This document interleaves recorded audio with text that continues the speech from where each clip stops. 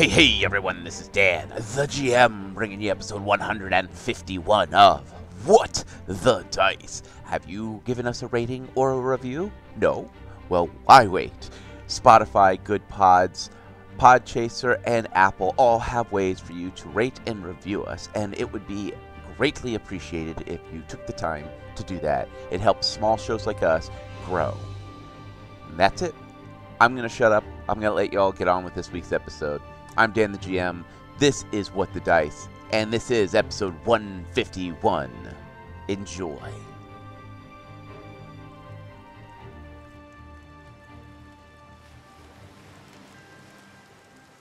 We come down to the coastline as we see the storyteller standing out by the ocean side. A campfire has already been lit, and he is skipping stones into the ocean.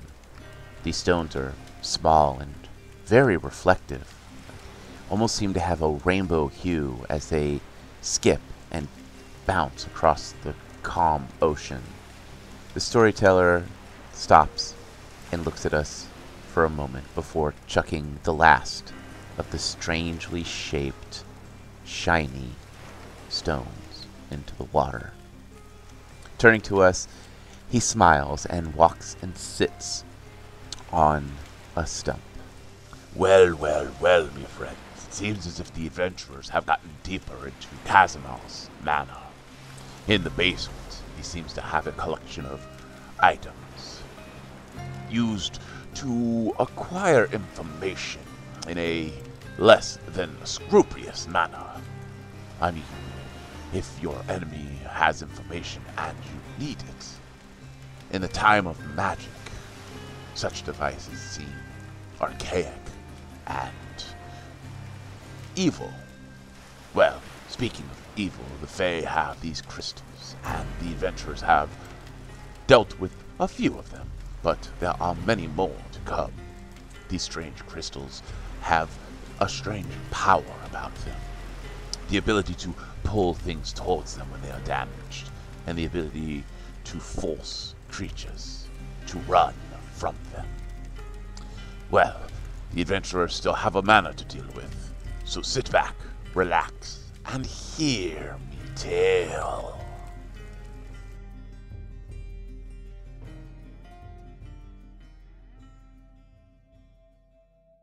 In the last episode, the adventurers got into the basement, filled with strange eggs of Fae and water galore.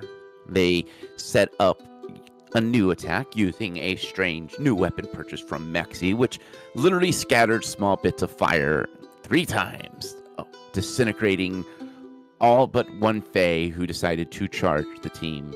With a quick shot from Kalila, it put that last Fae out of its misery. Moving into the strange room that is filled with devices of torture, they find themselves face to face with a large black crystal in the shape of a skull. Fighting back the deep urge to run and hide, Kalila faces her fears and preps to do some damage. With a quick tutorial from Defibulus, she is handed his boomstick, and is, with the quickness of a cat, fires, dealing massive amounts of damage as the skull fractures and shatters, sending Kalila backsliding, hitting the wall at high speeds, leaving claw marks across the ground. We come back as Kalila is flying backwards. As you all hear a You alright? ow, walls hurt. They tend to. You need to have a little more brace in your legs there, sorry. She'll hand the gun back. Thank you. Much louder when it's next to your ear. And that was with the silencer on it. Oh yeah, there was a silencer, so it might not have been so loud. No, it was still pretty loud. Okay, fair. But she'll peer into the room to make sure it's shattered and that she did a good job. You see this strange black powdery sparkly bits landing on the ground, and On the ground, you find a couple of sharpened crystal heads. They are about the same size and dimension as a arrowhead, and they are fading their darkness, but the darkness crystals themselves are still held true. She'll say, Defibulous, Yes. can we put these in the same box as your box? Mine's fine. She'll point at the arrowheads, not really wanting to touch them right away. Interesting. Yeah. I kind of wonder what happened if Clyde would have hit it. I wonder if it would have given him a crystal for that slot sword that we have carrying around still. Highly possible. Yeah, let's put those in here. She'll help shuffle them into the box. All right, so you have 10 little crystal heads. Wasn't there chanting or something coming from the room when you broke that? Yeah, I did hear chanting, and she's looking around trying to figure it out.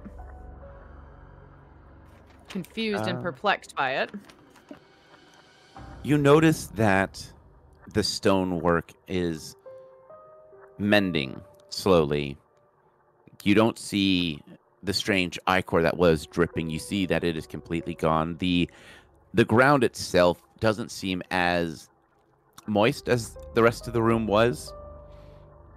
And the room itself almost has a chilled feel to it. It is kind of an uncomfortable cold, but it is cooler in here than it was when you first entered. As well, it's colder now.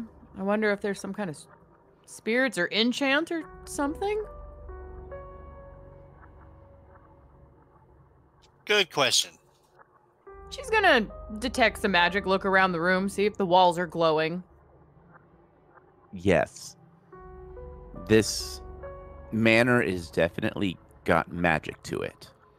She goes, yeah, I think he has the manor that's enchanted somehow. There's glowing everything. That or it's the side effect of these crystals. I can't tell which, but I'm not going to stare into it that long. What would you guys like to do next?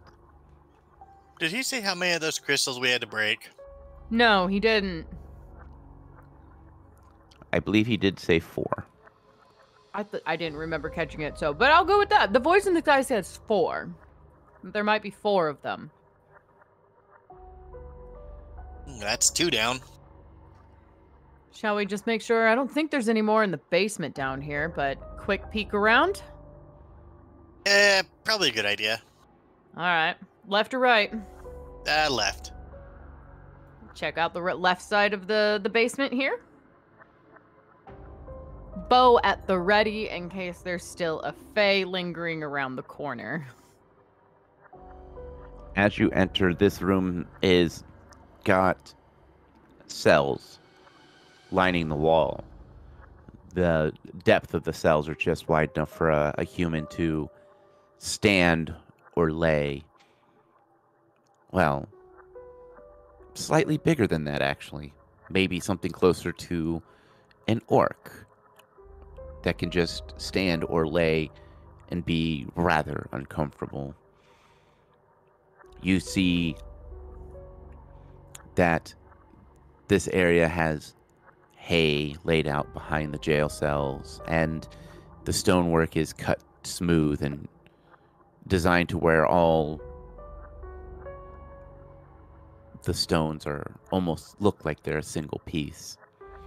The ironwork itself is embedded into the stone where there is no way in or out. You see no doors or locks. They are just solid iron. It is currently completely empty.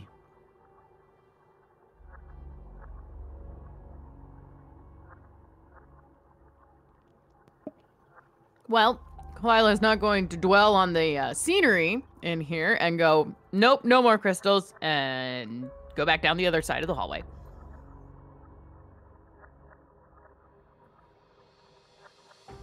Not unless Defibulous is staying for some reason. Yeah. Walking into this room, it's different. There's a large circular table with several chairs spewed about. On the table itself is a map of the known continent with little indications of kingdoms. A white block that is roughly shaped in the size of the silhouette of the holy city. One of Hold's Keep and the Rat Kingdom and several others about. This Defibulus, give me a just straight int check. So int roll plus your int modifier.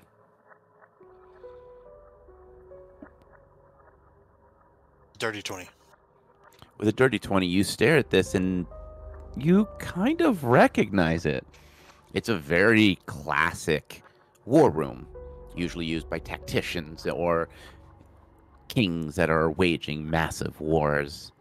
The chairs here are old and well used, but it doesn't look like this room has seen much use.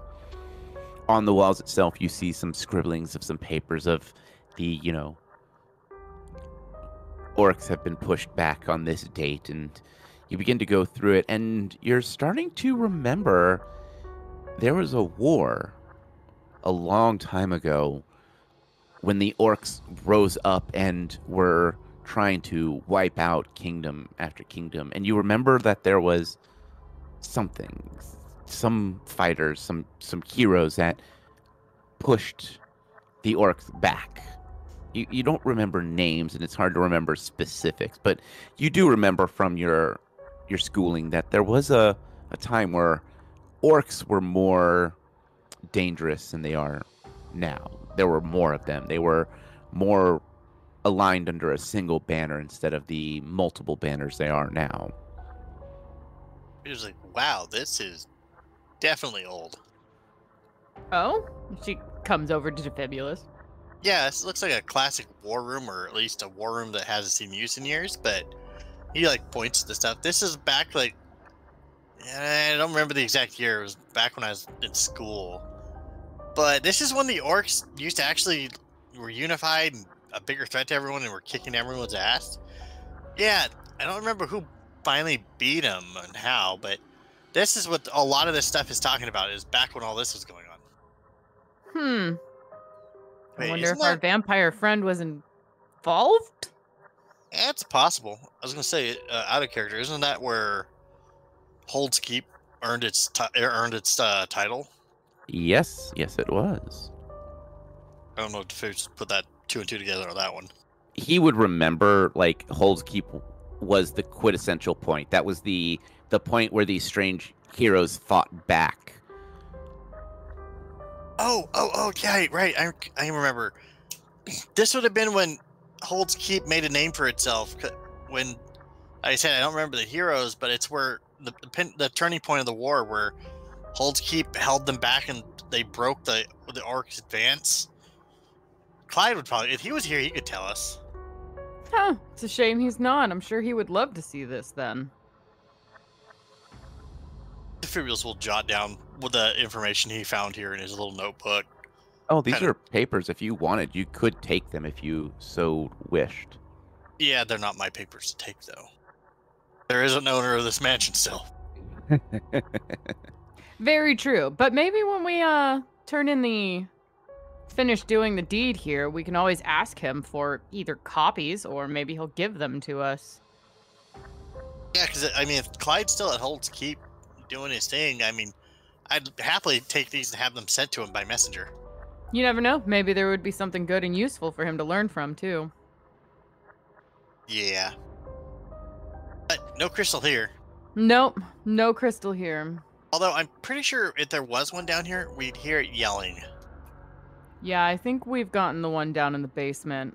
We probably need to go into the other side of the mansion, and I could have swore from the outside of this building there's a second floor. Yeah, I bet the second floor stairs is probably in the Great Hall area. Yeah, that would make sense for a mansion, wouldn't it? Yeah. All right. Let's make our way back to the other side of the mansion. As you move around and you pass through the area where you can kind of get your ear near the doors to the Great Hall, the preaching of the cult has gotten quiet. And it sounds like they are chanting or praying or something in a language you don't recognize. It has a strange orc, sylvan, elven twist to it. And it sounds ancient, and there's a feeling of dread as you hear them whisper and chant. I'm a little whispering to him, since they're right there, going, I'm a little surprised us destroying 2 of those crystals hasn't gotten their attention.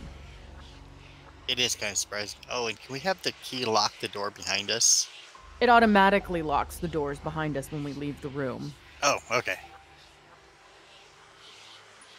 But there were Fae in there. She goes, why don't you peek through and we can maybe burn them again with the light. Although I can't see very well when we do that. He will lower his goggles back into place and then take a peek through the keyhole.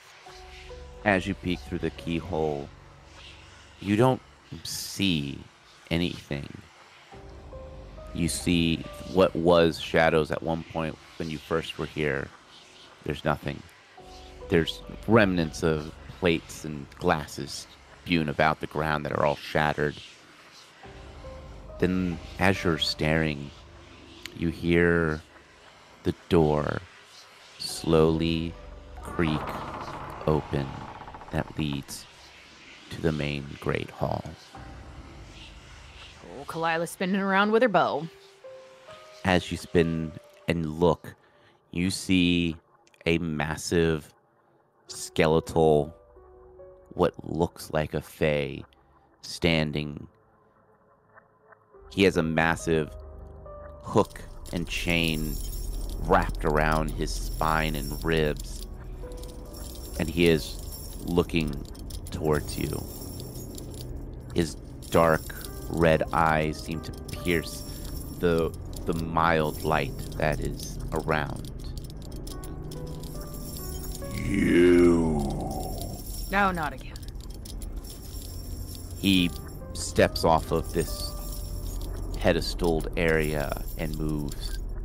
As he passes Faye, they start to ash next to him.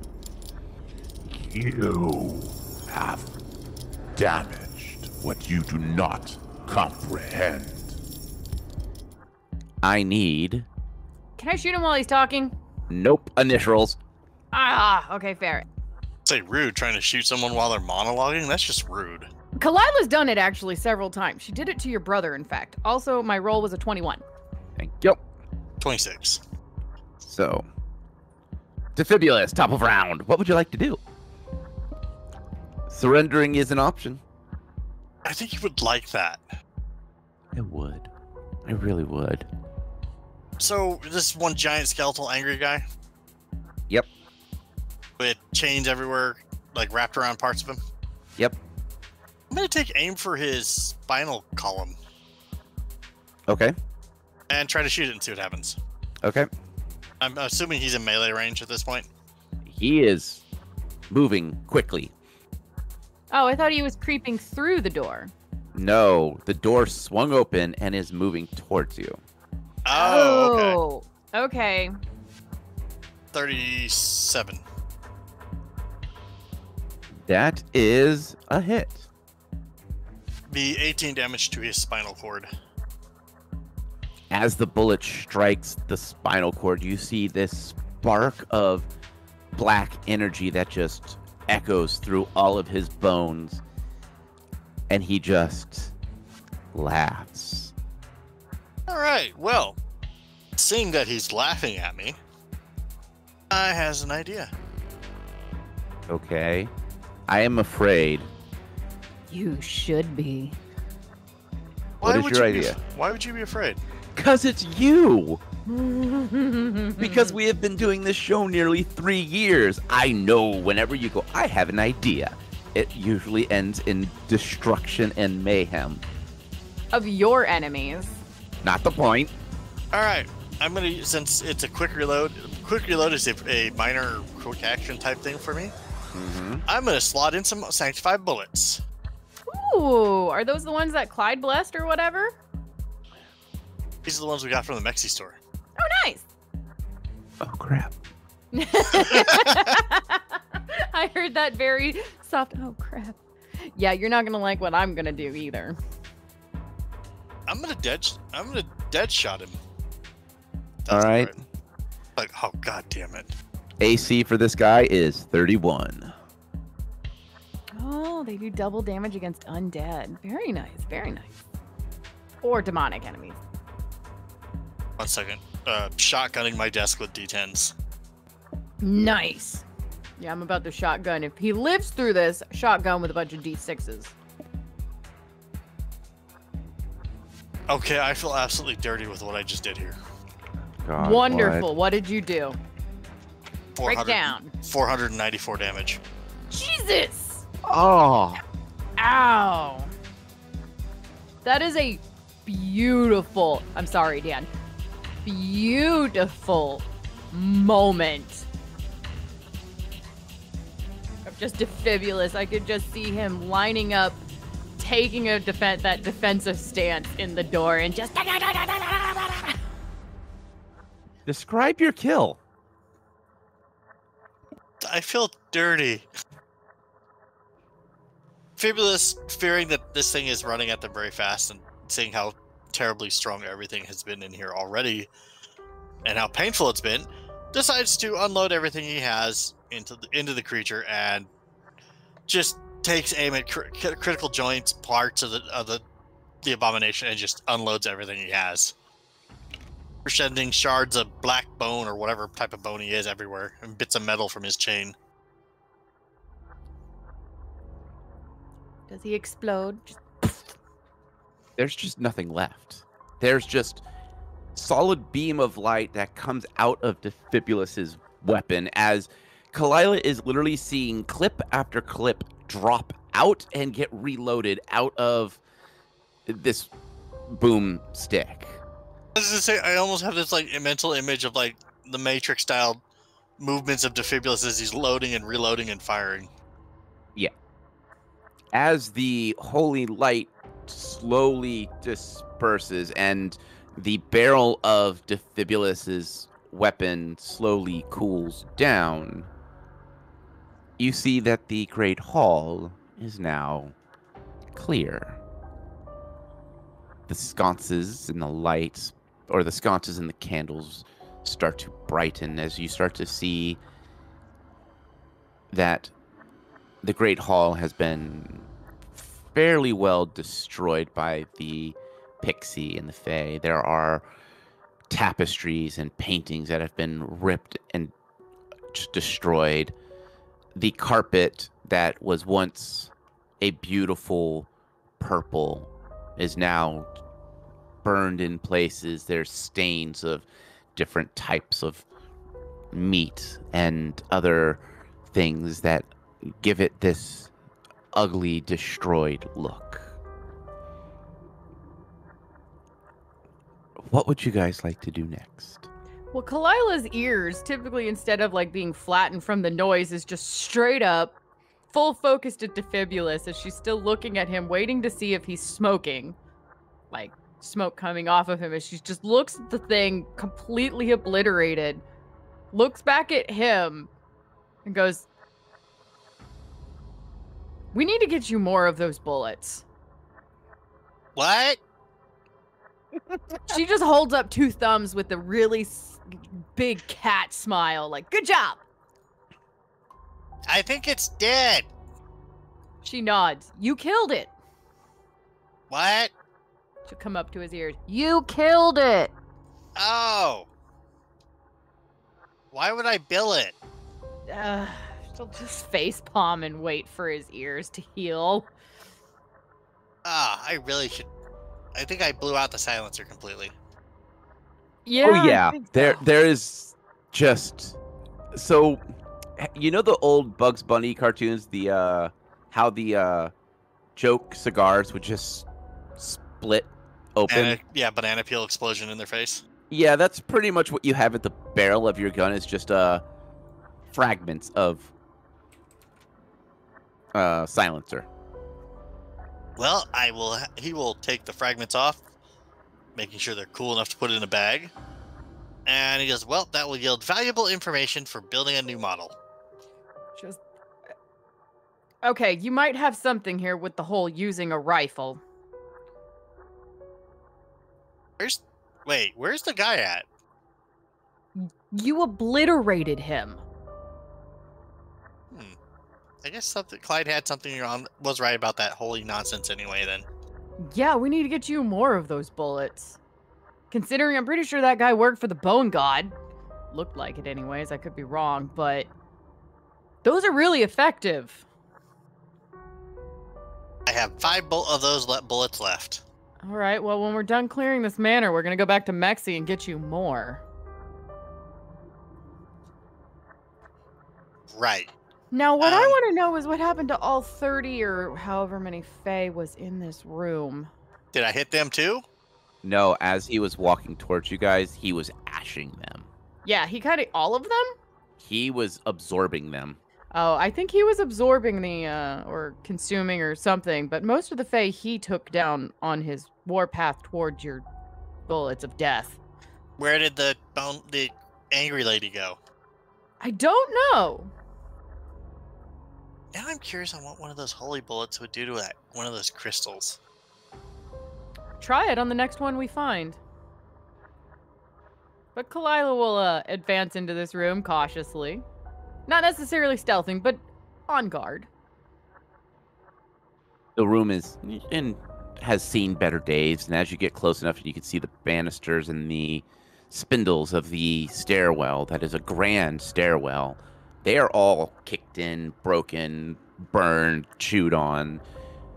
And at the top, where you would normally have that grand entrance, there is the tapestries of the Holy City, Hold's Keep, the Rat Kingdom, and the Elven Kingdom. They are old banners, and they are burned to barely recognizable. It seems as if the Pixies did more than just take over this place. They were destroying what they could. Hmm. Kind of weird that they go out of their way to burn all that.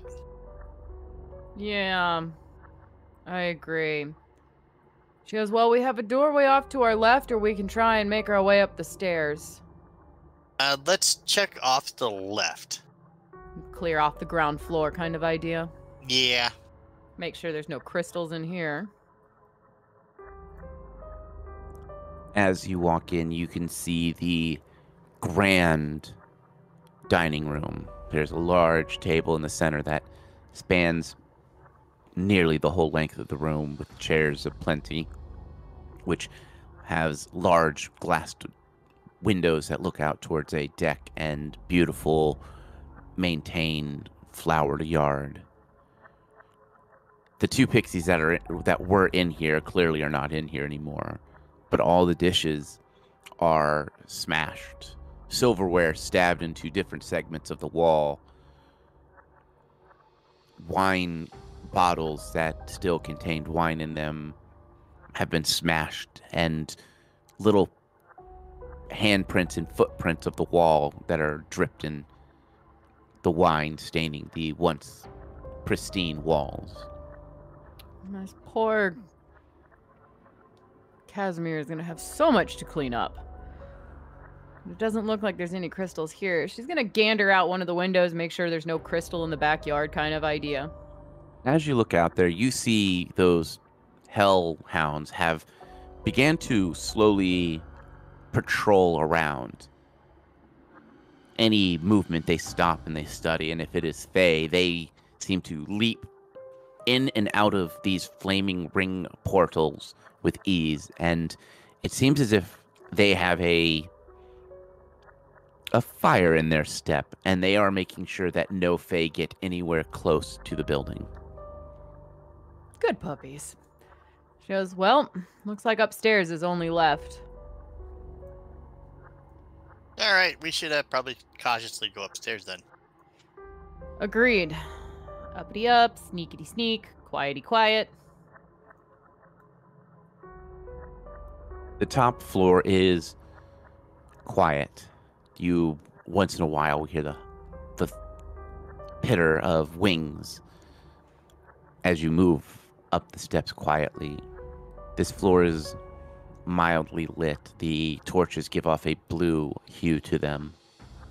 The plants on this floor are, the ones that are in potted plants, are black and corrupted and have a strange twist and gnarl to their bases. What would you guys like to do? Left or right? Go right this time since we went left last time. As you guys get to the first door, the doorway has been smashed open. You can peer inside, and it looks like it once was a guest room. The bed is large and luxurious with a canopy that has been destroyed. You see remnants of an elven flag that has been shredded, and there's still some smoldering flames on it. The dresser has been pulled open and the drawers have been tossed aside, and anything of what looks like might be of value may have been taken or destroyed. Is it me, or is this seeming a little more personal when it comes to this stuff? What do you mean?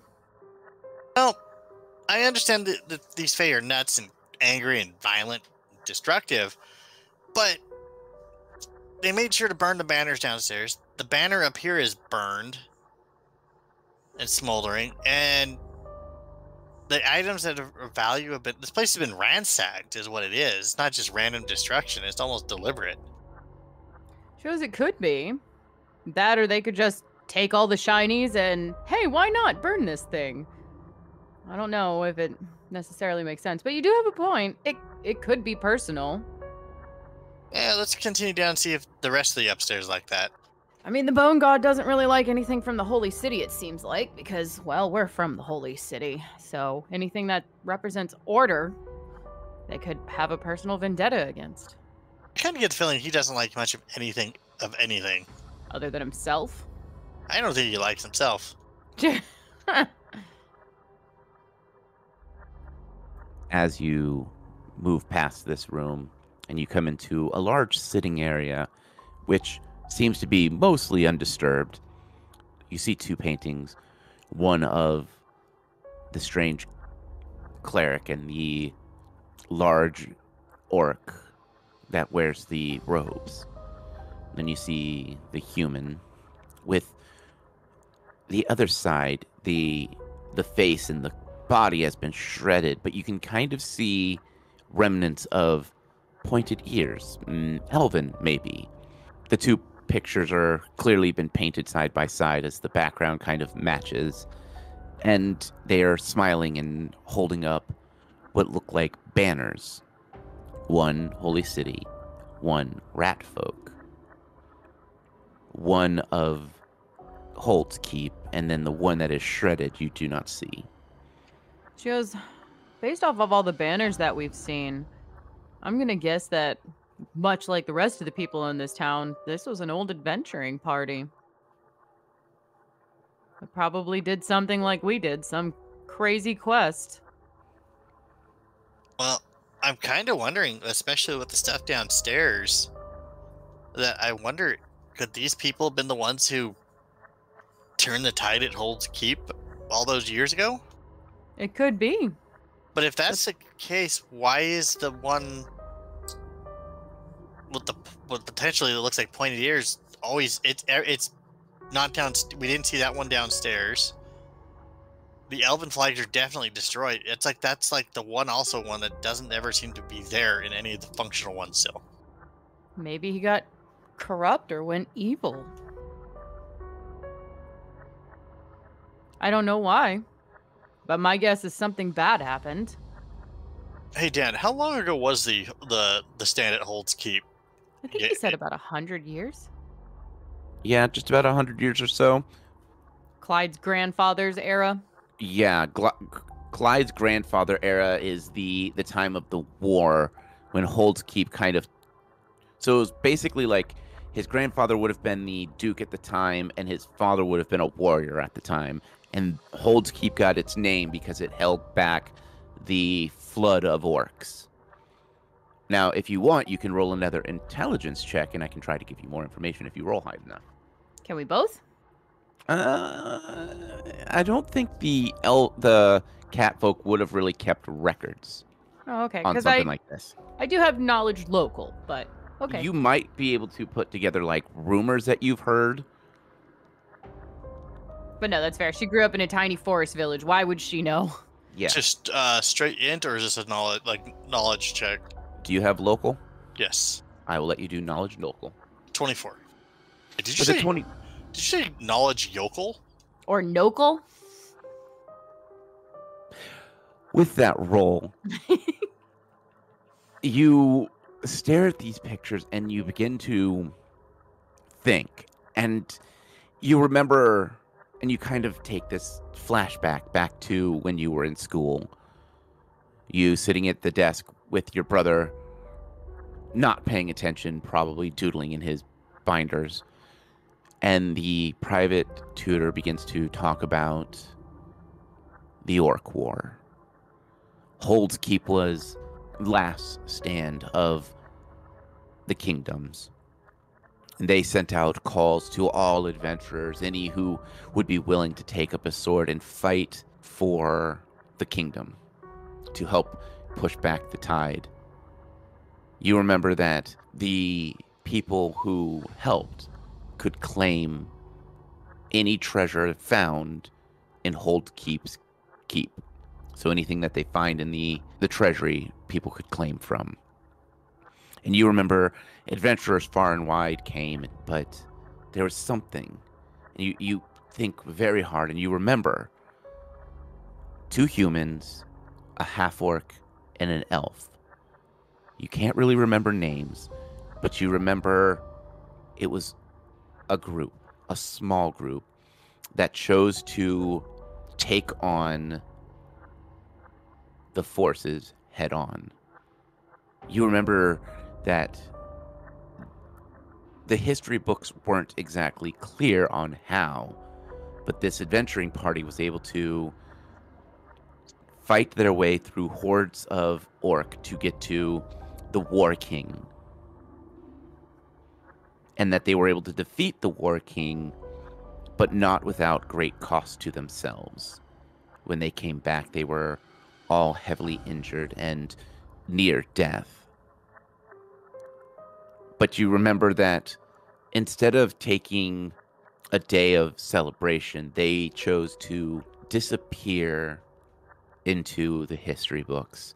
They didn't want this day to be remembered as a day of celebration. It was a day of death. And you remember that each of the heroes claimed a prize from the massive cities that helped fight. One took a treasure from Hold's Keep. One took a treasure from the Holy City. One from the Elven City. And one from the Rat Kingdom. The treasures were never actually said what they were, but that's what they did. Previous looking back. Oh. Remember something? It's a little fuzzy. I don't remember all the details. But Defibrius will explain to Kalila just everything he remembered from when he was in school about this years ago. She'll listen. I'm not going to make you repeat it. I appreciate that, because even if I wanted to repeat it, I couldn't get it done right. Right. We'll just retell all of it to Kalila. I think we're dealing with the original group here. I guess the vampire? He also said, if you remember, the Lich and Everest were friends of this vampire. She goes, I wonder if Everest is one of the humans. And I don't know if Liches change in appearance. Huh.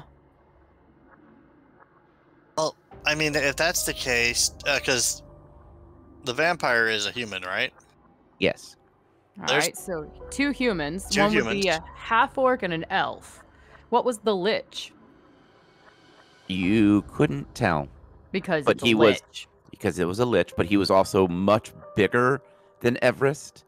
And looking at the paintings, you can kind of get that Everest and the lich, or Everest and what you assume is Everest, and this half orc, seemed pretty close. Like, the half orc has his hand around his shoulder, and they're both closer than just friends. So I wonder if that's the lich, the half orc. Everest would be the human.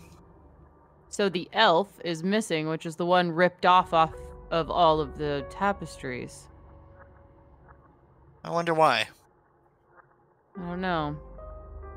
Right, let's. Well, we can Find ask. the crystals. Yeah, Yep. Find Yeah. the crystals. Solve the problem here first. Then we can ask the one guy. Vampire. Yeah. Casimir. Casimir. Yeah, thanks. Down the hallway? Down the hallway.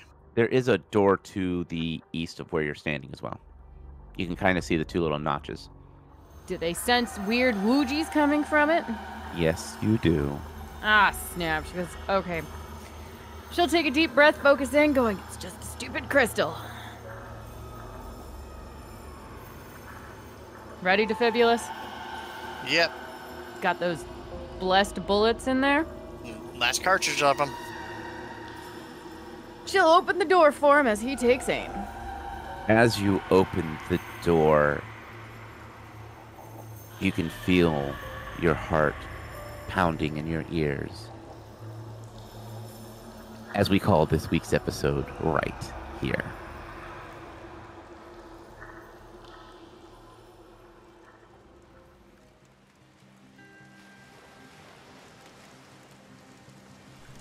Well, well, well, me friends. It seems as if the adventurers have made it to the second floor of Casimir's manor, with Defibulus casting holy light from his rifle and destroying the strange fey queen in a hail of bullets and holy light. The adventurers make it up to the second floor, finding truths about the Lich, Casimir, Everest, and an unknown elven hero. Seems as if these adventurers that lived here, friends of Casimir, were the ones who fought and helped stave off the original war with the orcs. The Day of Blood. Well, my friends, with that revolution well in mind, the adventurers have still a crystal to deal with. But, unfortunately, that is all the time we have for this eve. For the moon is high, and it is time for us to say farewell. As always, me friends, may the dice gods bless your every roll.